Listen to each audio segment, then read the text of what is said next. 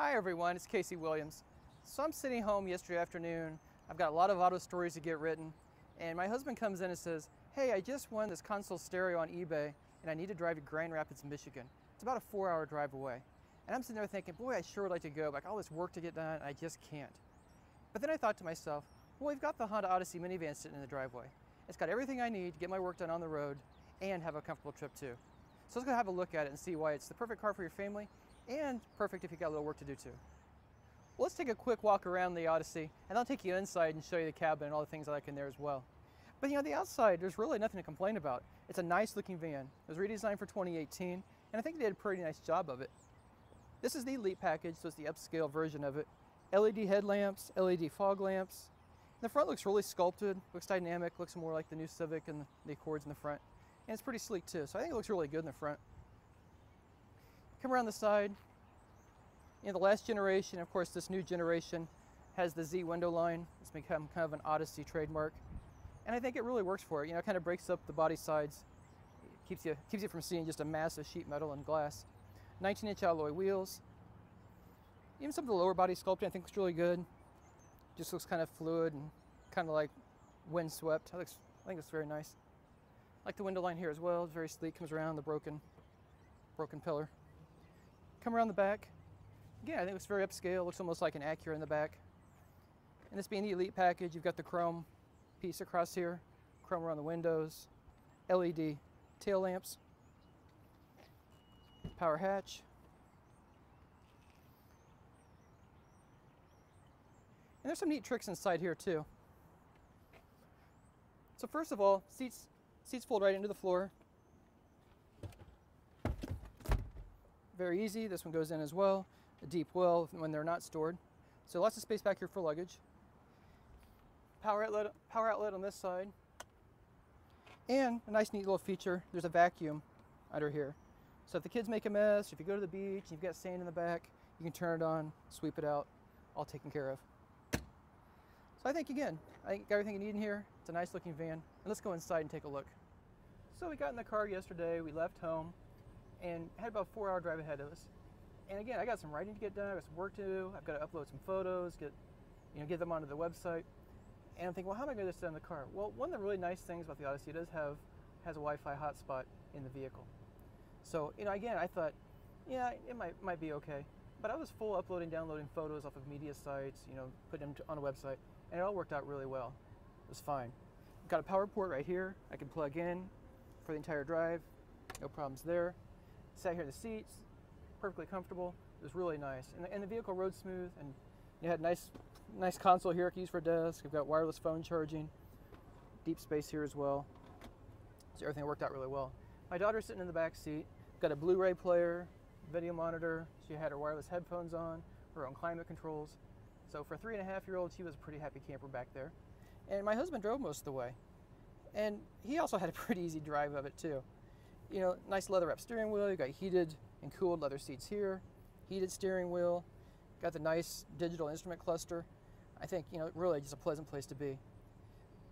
And some things here, here in the center console where I think Honda has done some innovation, very nice.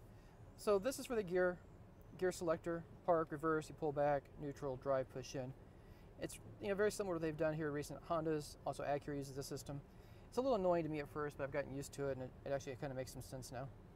They've also redesigned the screens, and that was a big complaint with a lot of the Hondas recently, where they didn't have knobs. It was everything touchscreen. It was just kind of hard to find it and hard to use it on the road. So they've added a volume knob. I wish they would go ahead and add a tuning knob here. You have to tune here, or you have to scroll through your stations, kind of like your iPad. But it all works, and you can pre-program stuff in. So we've got tri-zone automatic climate control, one for each passenger in the front, one for the back. And then some of the features we have here that I think is really nice. So navigation, that was handy yesterday. Phone connections, I don't actually have my phone connected. Satellite radios here. You can plug in your iPod. You've got Bluetooth as well. Like I said, you got wireless, or you got the Wi-Fi hotspot, so you can stream audio, you can stream videos if your kids have a player in the back. And a couple of neat features I just want you to see. Cabin watch system. So there's actually a camera mounted and pointed to the back seat, so you can watch your kids. You don't need any mirrors, you can just watch it up here if you want. There's also buttons called Cabin Talk. You press that, you've got a microphone for the driver, and it projects to the back seats. So you can tell the kids, even with their headphones on, you hear through the headphones, you're getting ready to stop, or tell them to cut it out if they're fighting, or whatever you want to do. So I think it's just some nice features for parents if you've got kids on the road. And of course, you have your family in the car, safety is important. And this has a full suite of crash avoidance systems. You've got forward collision warning, you've got forward collision mitigation with automatic braking, you've got lane departure warning, lane keep assist. It's even got a system that keeps you from running off the road. It'll shake the steering wheel and it kind of nudges it back onto the road. So there's full suite. So you've got adaptive cruise control in the car, so it's very easy if you're on long trips. So again, overall, I think it's a comfortable vehicle. It's a nice vehicle to work in. You got a lot of convenience to it, but it's got everything you need to keep your family safe and entertained on long drives. Well, in comparison to all the technology inside the car, Honda kept it pretty simple for the powertrain. But that's not to say it's not pretty advanced too. It's a 3.5-liter V6, delivers 280 horsepower. Fuel economy is rated 19 miles per gallon in the city, 28 miles per gallon on the highway. But the cool part is that's routed through a 10-speed automatic transmission. It's front-wheel drive, it's not all-wheel drive, and there's no hybrid system. But that's pretty decent fuel economy for what's a very large 3-row vehicle.